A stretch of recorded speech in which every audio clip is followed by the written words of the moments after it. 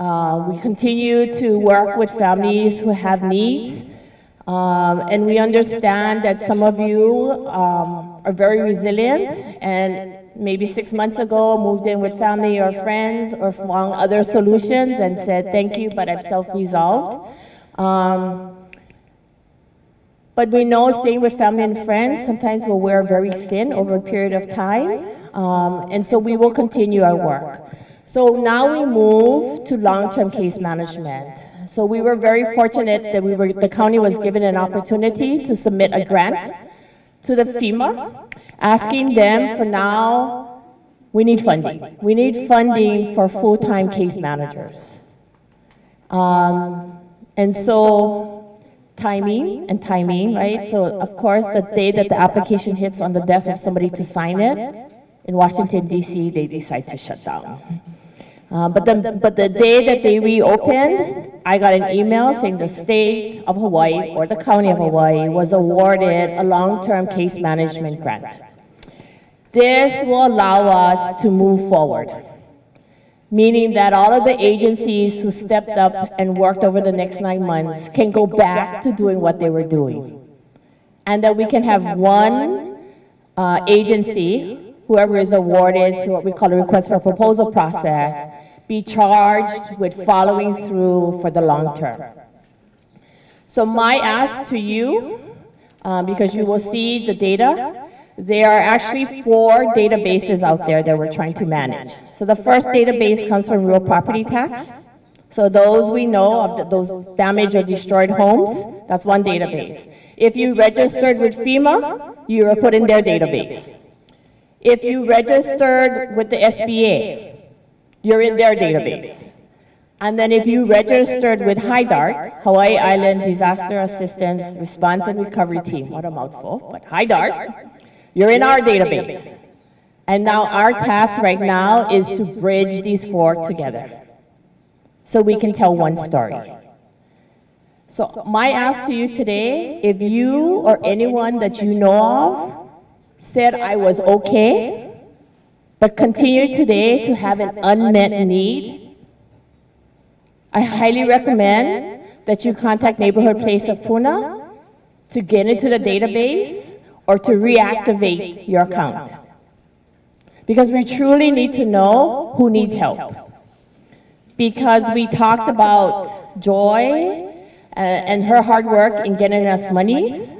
And so it's certainly not my position to tell you what we're going to do with that money. That's somebody else's kuleana. My job is to make sure I tell your story to the people who are making the programs. And the only way we can get the appropriate resources is for you to tell us what your unmet needs are. Okay? So if you said I was okay, but the stay with family or friends is getting thin, or you now need help, please contact Neighborhood Place of Puna. The last thing I want to add is that in line with this, there were about 600 households when we contacted, maybe about 6 months ago, that said, thanks, but I no longer need you. I'm good. Neighborhood Place of Puna has been tasked to go back and make phone calls to all of these 600 families and say, hi, are you really okay? So if you get a call, don't hang up on them. Or tell your family and friends, don't hang up on them. Because all they're trying to do is really get a picture of what is the need in the community right now, so that we can go back and tell the appropriate planners and department people what the needs are.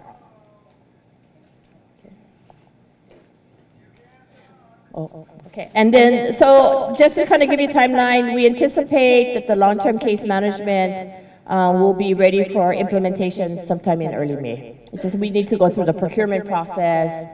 That's how it rolls, so, okay, thank you. Okay, so can everybody actually see the slide? Yeah, so maybe if y'all pull that door, if y'all can pull that door closed for a minute, it'll be a little bit better. Okay, so this is a snapshot of unmet needs. So what we found were there were certain categories that we could realistically address.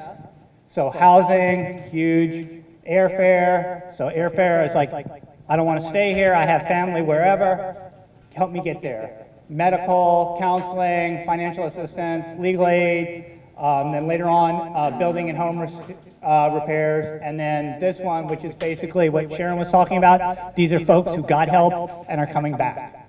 So you can see, I took a snapshot from July, mid-July of 2018, which was basically when we hit our peak of demand.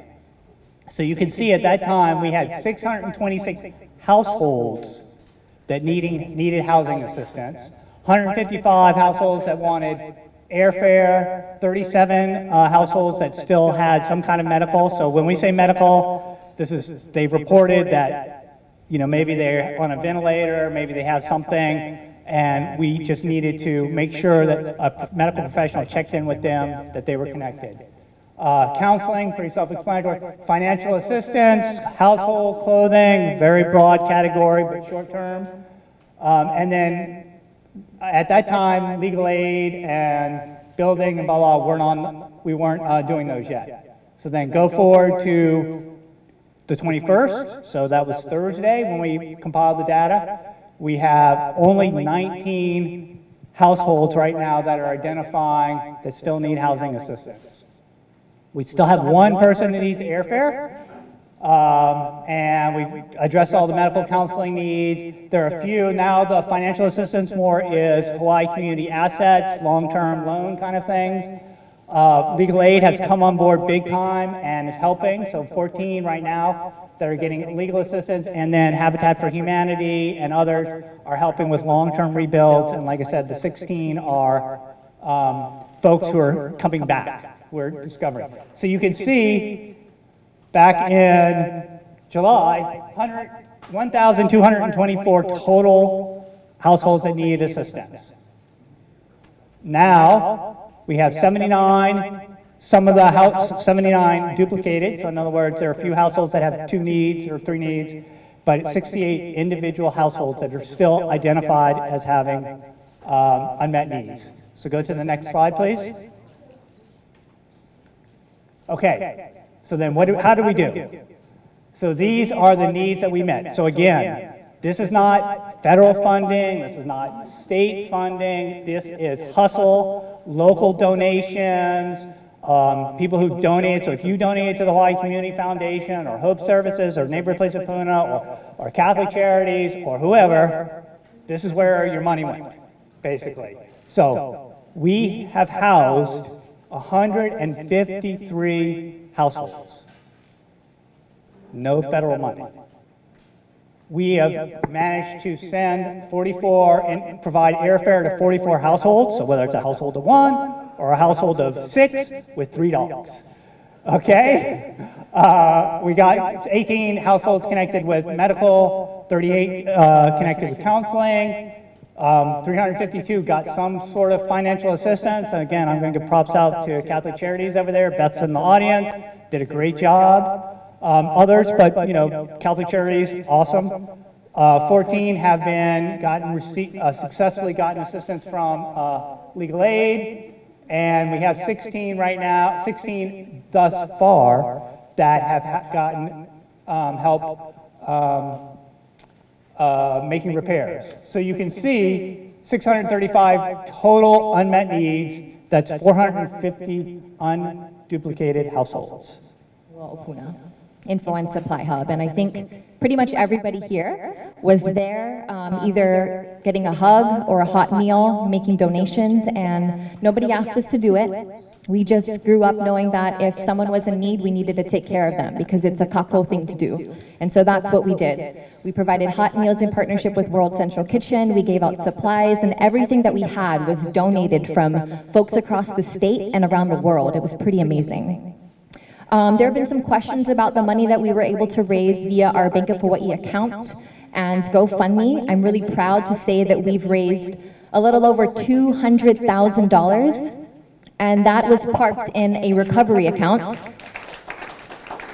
with Bank of Hawaii, and it was a special account because it was a one-way sort of transaction. Money goes in, and that's where it stays. And so the only money that has been given to date is the $30,000 that Ikaika and the captains of the hub awarded back in December to 3 families who lost their homes. Auntie Dottie Kaiser lost her home again in this lava flow. And so we gave 3 families $10,000, which was given to Hansador Lumber in order to be able to buy materials for them to rebuild. Everything else, still in the bank account. And we are happy to take a picture and show you bank statements to confirm that. But thank you so much for your trust. We really appreciate that. So I've been on the council for about 3 months now. I chair the planning committee. I also chair government relations and economic development. I am the alternate delegate to HSAC, which is the Hawaii State Association of Counties. I will be the delegate at the start of the next fiscal year. And I'm really excited about that in particular because I'd like to use where we are right now until 2020, which is when our county will be hosting the HSAC conference. I want to show them how we've been able to activate Puna, activate Big Island, how we've been able to energize our people and our economy despite all of the natural disasters that we've been hit with. So very, very excited about that.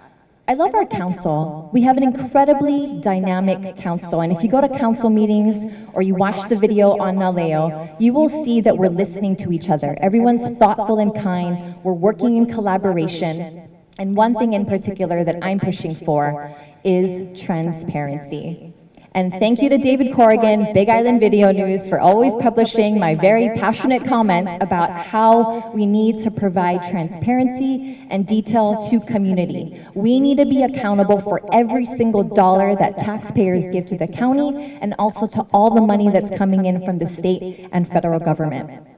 And so ahead of this meeting, I wanted to compile just a list of all the funds that have been granted to date. And I'm going to probably create a nice graphic that I'll be publishing on my website and Facebook page so that the community can see where all the money has been coming from and what its intended uses are, and where exactly we can engage you, the community, in helping to decide how we rebuild Puna. So $12 million came from the governor's office, and that was to support emergency response. There's a little bit of money left over, about 2.4, and that's going to be used to do renovations at the Pahoa District Park, and it's also for temporary access roads like Highway 132. So that money has been earmarked. There's also $10 million from the governor's office for recovery and relief work. Over the last few months, I've pushed the recovery team, specifically Diane Lay at R&D, to work with us to identify how we can spend down that money. And the strategy was, how can you possibly be asking the legislature for $155 million when you're sitting on millions of dollars as is?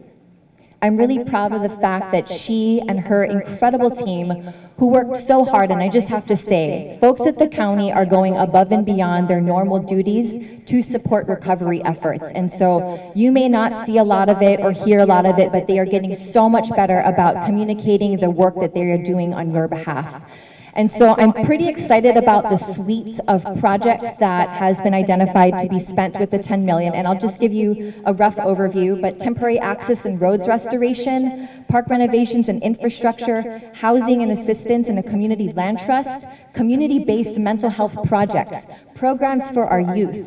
And what I'm really excited about, one of the things I asked her to put in was a food park and an agricultural hub. And the idea is, if we can start putting these projects into work now and into the short-term future, we then can be able to identify how we want to spend down the $20 million that's being given to the county as a subsidy as part of HB 1180, HD1 that Rep. San Buenaventura was critical in championing for. And I just have to say, that $60 million appropriation from the state ledge, that's a huge deal, you guys. Everybody's saying, oh, but Kauai got $100 million. That's parked at the governor's office. It didn't go to the county. This money is coming directly to Hawaii County. It started off as $50 million, but because of this woman to my left, Joy, we were able to get an extra $10 million. That's amazing. At the end of the day, it all comes down to relationships. We've got a good team on the council and at the ledge really working for you. And so I do want to address somebody that asked about HB 1180. So 20 million is a direct subsidy to the county.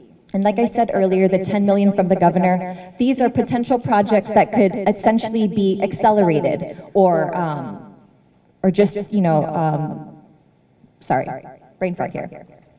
Anyway, it can be used to inform how we spend down the 20 million. Let's figure out what sticks and what we want to grow. The $40 million will be used as matching funds for federal grants. And that's for things like infrastructure. Let's see. There was a $250,000 grant for economic development strategies, and that's a plan that's being crafted now. $225,000 for a hazard mitigation plan, and this is so that we have a plan in place to reduce the impact of natural disasters into the future. I mean, let's think about it. Climate change is real. Sea level rise is very real, and so we need to start making decisions with that in mind, and this plan will help us to do that. $25,000 for cities for financial empowerment grant. This is a one-year planning grant that will allow us to start figuring out how we can empower people financially. And so the idea is perhaps we can stand up a center, could be in Puna, but also recognizing how big our island is and how people live in rural communities, having some kind of mobile traveling center to bring resources directly into communities. There's also been an in-kind donation for a risk assessment. And I've been pushing the recovery team to have this information, this assessment done by April, by the mayor's 6-month moratorium on making no decisions about future of Puna. The idea is, can we put all of the information on the table and run through the various scenarios? And as a community, as policymakers, let's figure all of that out together. I'm very much for pushing out information, and I hope you see that. I mean, I think when we are all empowered with the data and what could happen, we can make really reasonable and good decisions together. Finally, I want to thank the mayor. I think a lot of times people get upset at him, and he takes a lot. He does take a lot, and I do hope you appreciate him being really prudent and thoughtful and just having everybody's public health and safety in mind. He and I don't always agree, and that's very apparent in some of the questions that I've asked on the council floor. But at the end of the day, he's got a good heart and he's got everybody's best interests in mind. And the last thing I'm really proud of is Bill 12 that passed council on second reading earlier this week. That's $170,000 in private donations that we were able to put to work for the community right now. $50,000 for roads recovery. A little over $50,000 going to Parks and Rec to bring in emergency water at Pohoa, as we work with a private landowner who has a well that's going to work with Parks and Rec and water supply to bring permanent water infrastructure back to the park. There's also summer fund vouchers for kids. We can't forget about our kids who suffered through really traumatic year. You know, they lost their park, they lost their pool, they lost their surf spot, so we want to make this summer the best ever. There's also money for the Volcano Cooper Center, because we can't forget about our friends in Upper Puna who suffered through the eruption. There's also money for farmers. So critical, we support the people that feed us.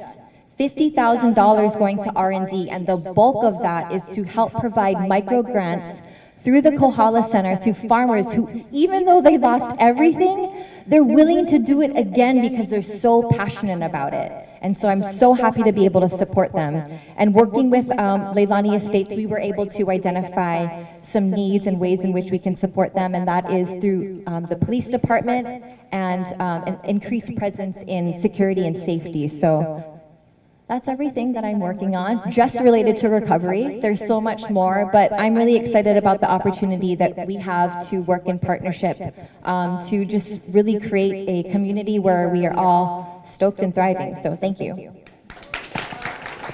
Questions that come in, I'm passing them around to people who I believe could answer your questions, okay? Hi, everybody. So I'm Brandy Menino, Chief Executive Officer of Hope Services Hawaii. Hope Services is a nonprofit affiliate organization of the Roman Catholic Church. So we're most known for the micro housing units built most recently. And that build really was a community-wide effort. We were just the organization and the vehicle to help make that happen. It took local leadership, local contractor Gil Alganado, his partners at Hongo Construction to help, and a partnership with HPM Building Supply to really help that build happen here in Pahoa. But we wouldn't have been able to even start the project without our government partners, the mayor's administration as well as the governor in their emergency declaration. So with that triggered the opportunity to make this project happen. We leased 14.5 acres from the Catholic Church. Locals knew about that and brought the idea, so the contractor Gil Alganado brought that idea to us within like mid-May, I want to say, and then at the end of May is when the government made their emergency proclamation. The next day, I got the blessings from my board. You know, Brian, if you can get this project insured, if you can get the resources to make that happen, meaning build like the supplies, the materials, the money, and the people who will do it, you have our blessing to do it. The next day, we were able to get those commitments from the local leaders, the contractors. We reached out to Hawaii Island United Way. We knew they still had funding actually from Tropical Storm Iselle. So we reached out to Hawaii Island United Way. They were able to give us $125,000 for that project. That was the cash that built to that entire project, but it took over 50 business partners in our community, from the faith community as well, the Rotary and the Chambers, to really make that project happen. In less than 30 days, the first 20-unit micro-housing units was built in Pahoa, right next to Tin Shack Bakery. So that was an amazing project in itself. That continued to spark inspiration with our faith community partners, and Connect Point Church continued and planned for their project in HPP for another 10 micro-housing units. We continue to provide services out of the micro units. The mayor's emergency proclamation regarding the lava has ended in the end of this past January. So the memorandum of agreement that we signed, our intent, we have 18 months to return the micro-housing units to its original intent, which was sheds, right? Basically, it was a model of a shed in which APM modified it with a lean-to roof instead of a pitch roof, and added a screen door and an additional window. So we have two options. You can return it to its original use or use it as homeless services. So we have since made that ask of the mayor's administration to keep Sacred Heart Shelter in Pahoa, because one, we know as a homeless servicing provider, we're not going to get government money to build housing or shelters in Pahoa because of the lava zoning. They won't use government money in lava zone 1 or 2. So before we had this opportunity, we were already on a trajectory to plan the affordable housing on that property. We're using and leveraging the opportunity right now as the governor has declared an emergency proclamation on homelessness. That was in relation to the Ohana Zones build in mid-December of 2018. He has since extended it mid-February, so it expires in mid-April. We have less than about 50 days to make this project happen so that we can leverage this opportunity for exemptions and waivers to make this project happen. So that was one of the questions that was brought forward, was like build senior housing in Pahoa. So that is what we're trying to do right next to Sacred Heart micro units on the same property. It is ag land, so there are some asks and exemptions that we have to make that hasn't been approved. So these are some of the things that the asks that we're going to make, is to ask to make this housing project happen. The mayor's administration has been very supportive of that. We had just recently met with county department heads from the planning department, water, environmental management, public works, all the players who will help us make that happen. HPM Building Supply also reached out to us because they haven't stopped working. They have been working on a modular housing unit. They have pre-approved designed plans in place, but they're trying to work with the county to see what the processes and what it will take to make these modular housing units happen in our community. So we're really trying to partner to see and how we can make this project happen, because one of the funders that want to help us build the housing here we brought them actually before the lava, and they were committed to giving us money. Then they started to be reluctant because of the lava eruption. And so one of the things was like, well, can you build housing that could be moved? Yeah, so that is the intent of the modular housing unit, is that it can be movable in a truck within, I believe in 2 pieces, is what they're looking, the model prototype that they're looking at right now. So that's something that we're working on. We continue to do that. We have, I think it's the last 19 households that need housing assistance is in the micro housing units. And I think that's all I have for today.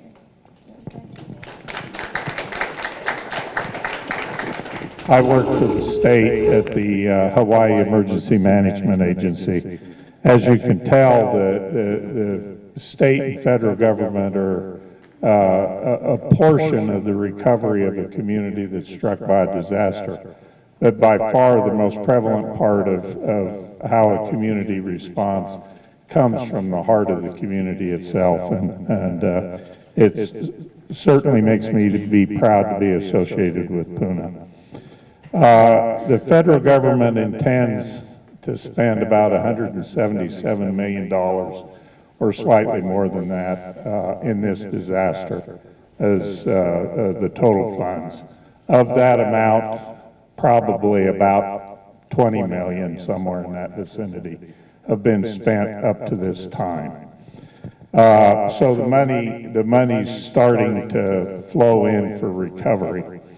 And that's interesting because as the money starts to flow in, FEMA is getting ready to leave their on-site assistance. So I will have to be dealing with them at their headquarters in Oakland, which means that it's a little more difficult to communicate with them and to design our needs. Yeah, so at the end of the month, they're going to close the joint field office, which means that they will no longer have a recovery and response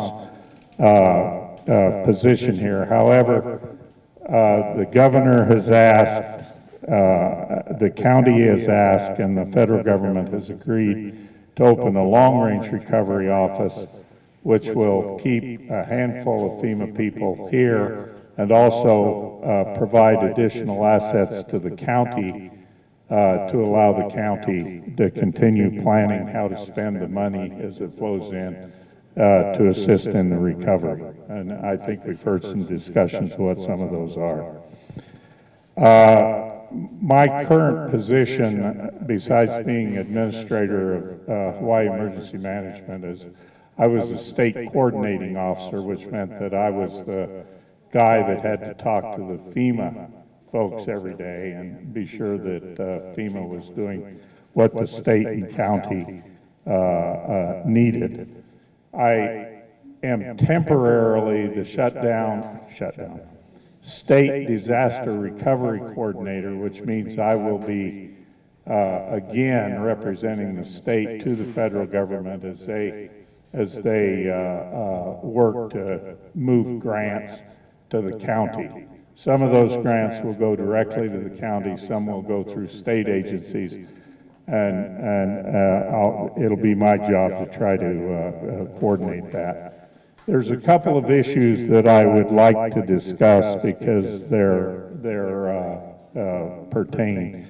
When somebody's home was damaged or covered with lava, those people, after a lot of paperwork, questions, all sorts of administrative efforts, were granted in many cases funds to repair their homes. I think that maximum grant of $34,000 was given to about 188 homes. Some of the additional homes were covered by private insurance, some of them were covered by other sources of funding, but there's a group of people out there whose homes suffered damage and who qualified for housing assistance. The first piece of that was that they were given this possible grant of up to $34,000. Then there's a second program with the same eligibility requirements called rental assistance. And if rental assistance allows the federal government to cut checks to people who need to rent places because their home was damaged or destroyed. Now, that's all pretty good. The way it worked when that rental assistance started to be granted, and I don't know if anybody here has it, I suspect maybe some do, but when the rental assistance is subtracted from the amount of repair assistance you get. So if you rented for 4 months at $1,000 a month, then the grant to repair your home would have dropped from $34,000 to $30,000. So a lot of people probably, I would have considered it, probably made the decision, I'm not going to ask for rental assistance. I'm going to instead stay with family and friends or find another way to do housing so that I can keep the maximum grant for my repair of my home. Additionally, rental assistance only continues for 18 months. So at 18 months, it's supposed to stop. Because of the hurricanes in Texas and Florida, the law was changed such that no longer is rental assistance subtracted from the grant to repair the home. So although everybody's heard that that's the way it worked when you did it, that no longer is what the law says. Additionally, the law has been changed to extend rental assistance beyond 18 months. So that means that rental assistance is potentially available now, such that it could go beyond that month, and the people could also get the repair assistance for the destruction of their home. Now, the reason I'm explaining all this to you is I've been in a running gun battle with FEMA because they don't have rules to administer the new laws. When what happens is Congress or the state legislature writes a law and the administrative agencies have to then sit down and turn those into rules. And those rules haven't been written, so they don't know what the rules are. The forms aren't done to tell you those things. However, I'm here to tell you that the law is retroactive to cover the period of the Hawaii disaster. There's two problems with it. One, you all need to know about it so that you can ask about it. So that's why one of the reasons I came today. The second thing is there's no rules, so let's say you go ask for rental assistance now. They may provide you rental assistance, but the fact of the matter is unless you keep all those receipts and everything, when they come down to specify the rules, there may be trouble not having that subtracted from the housing assistance. Now, there's no rules, and I can't tell you what to do or what.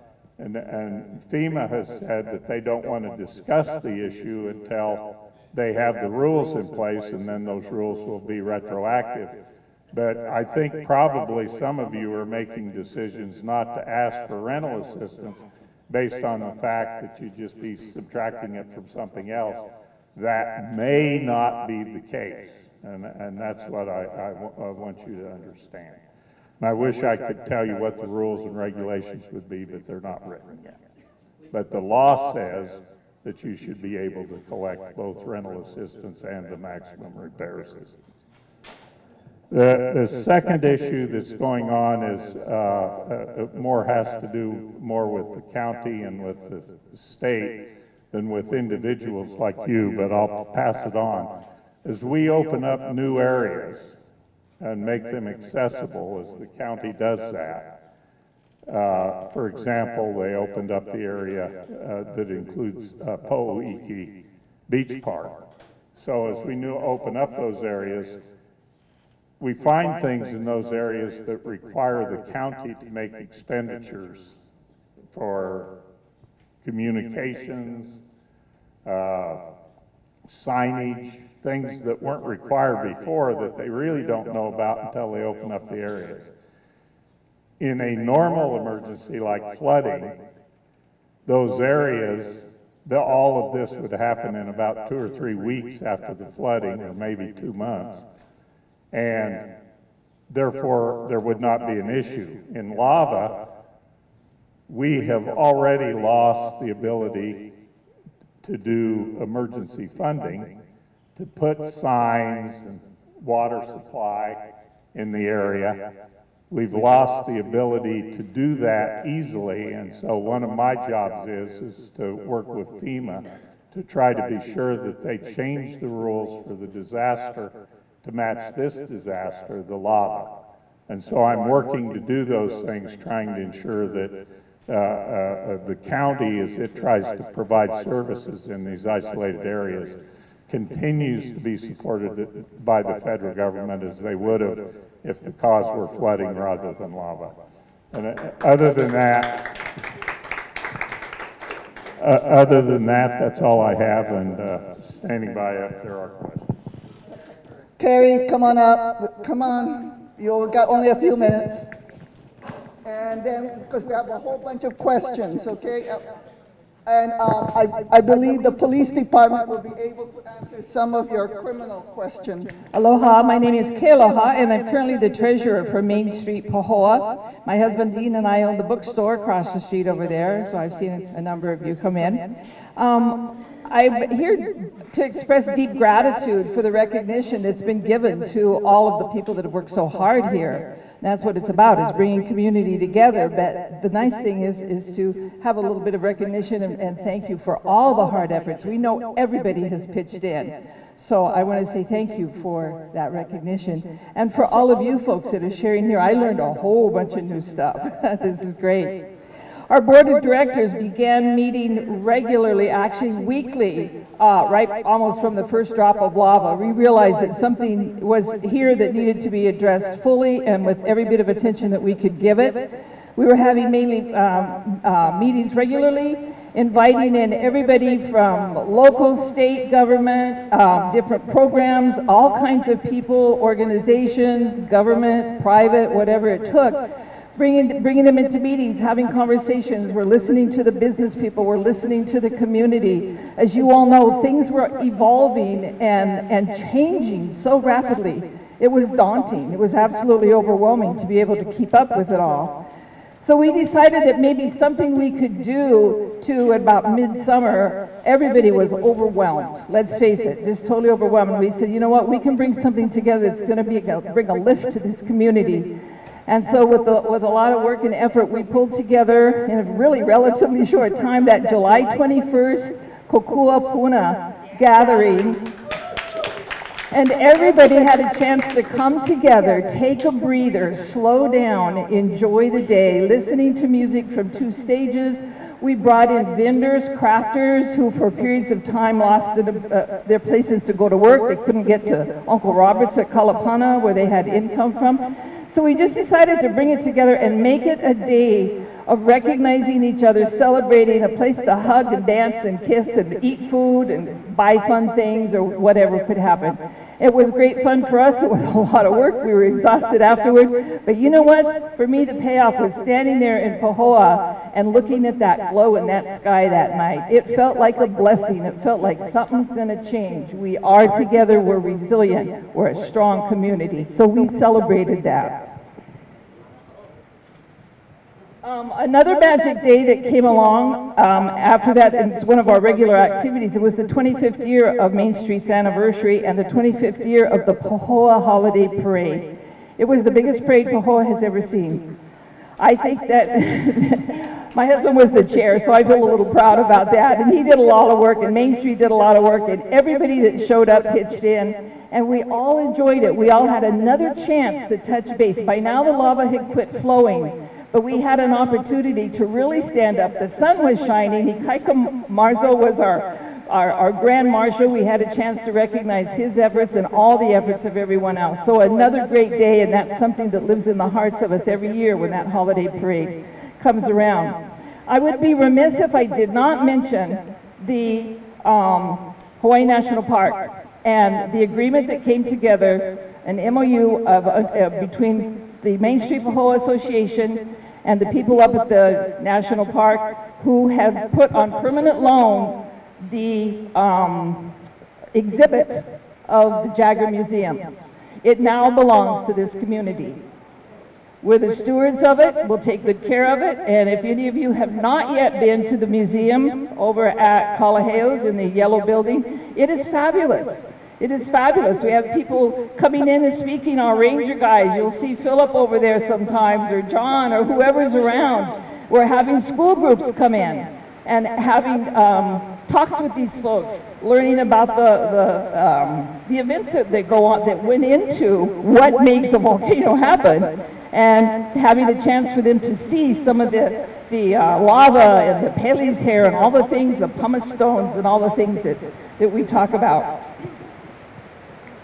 And well, I'd say that the way that this whole, one more thing that we did, we just had this 2 weeks ago, we had the scholars feast. We could raise more money to be able to give scholarships to more graduating seniors this year. So we're really excited about that. What this shows is like disaster and economic downturn and uncertain future, that our community has a heart full of aloha and big enough. Absolutely, that's what I've learned from it.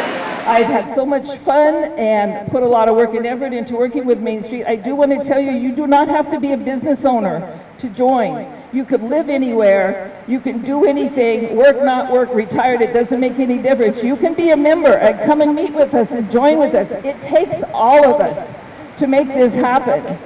And obviously we're not at the end of the road yet. We're not at the end of the road yet, so we have a few more things that we want to say about Main Street. Thank you, everybody.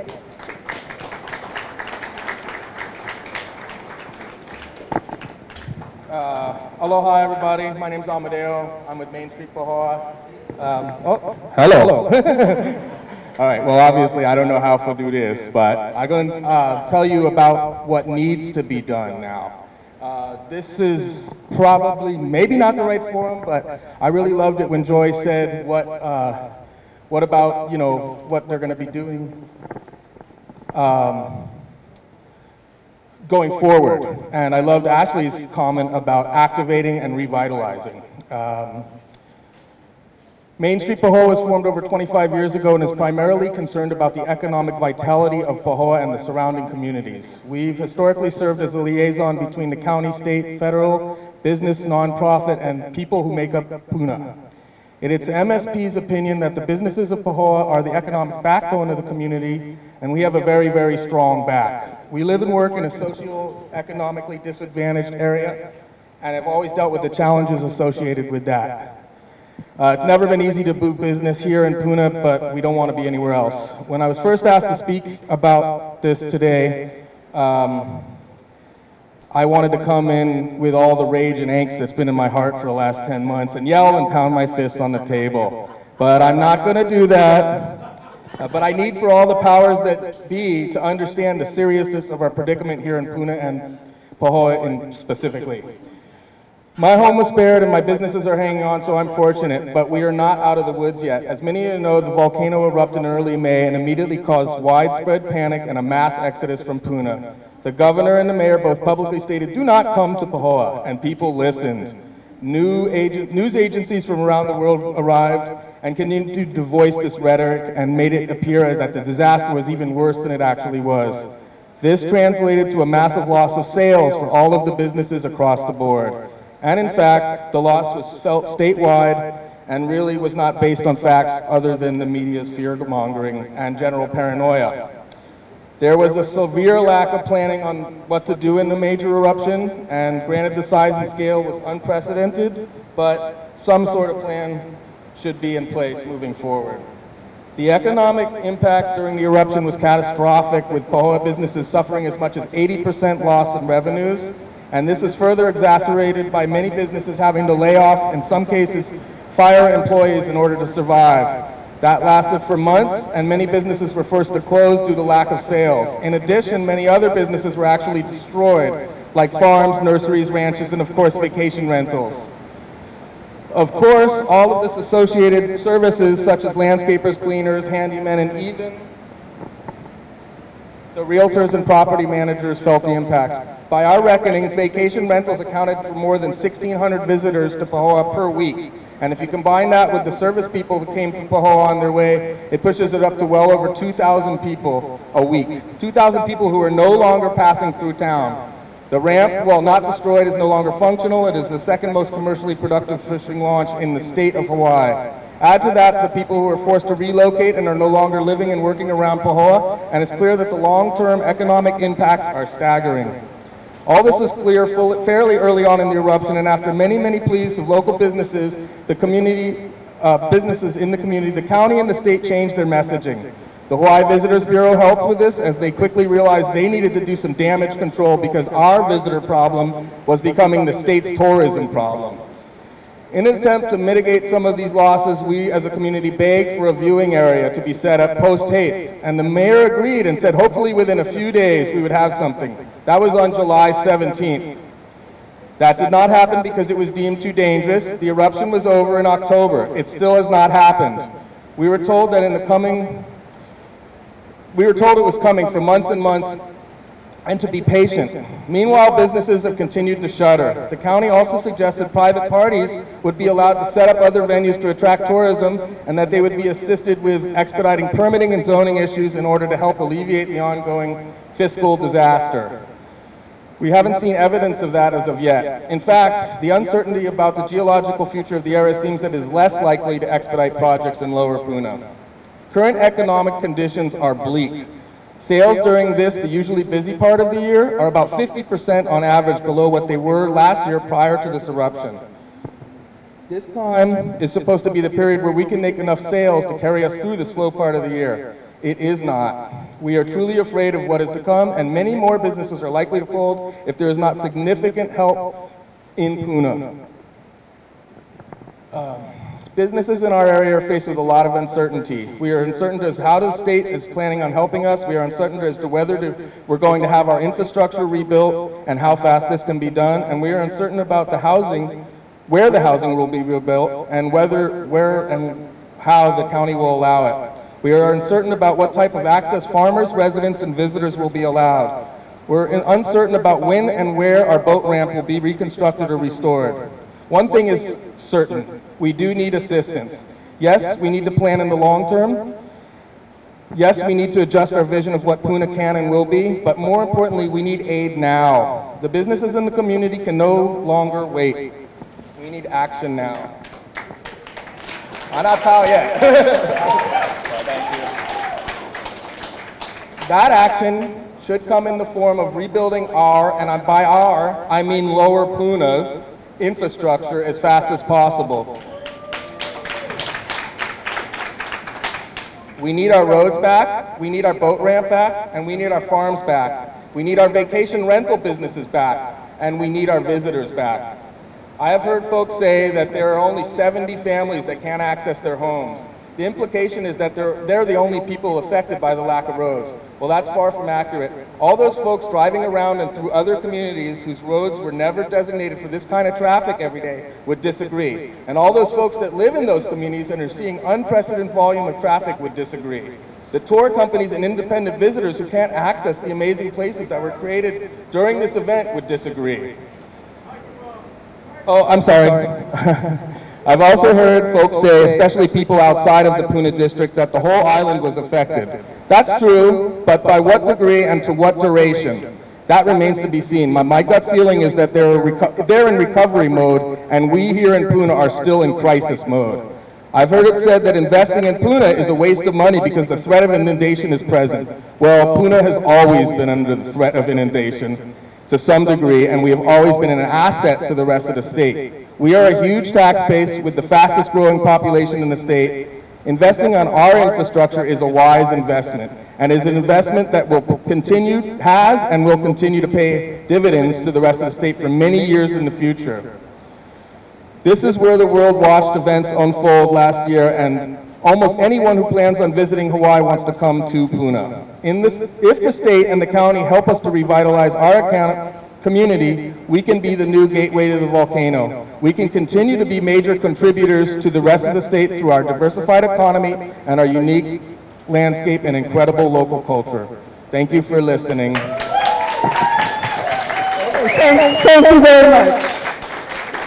Amadeo and Terry, and you folks know we're listening to you folks, because that's how I got the 60 million. That's the reason why we have all of these bills.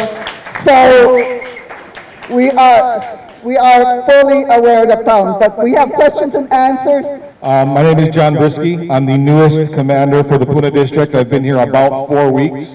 I see a lot of familiar faces out there that know me from when I was the community policing out here about 10 years ago. Puna is a place that's very near and dear to my heart. This is where I was raised, and this is also where I live.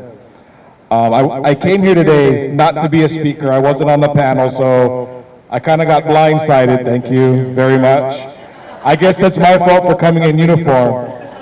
But the question was passed on to me about how can you help keep us from being robbed in an emergency?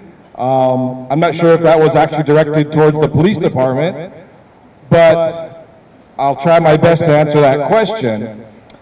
You know, whenever I'm posed with something, I like the saying, think globally and act locally, okay? There's disasters all across the world, and no matter what you see about disaster, the one thing in common is, unfortunately, people will get taken advantage of. Crime will happen. That has happened in every disaster around the entire world. So what can we do to minimize that?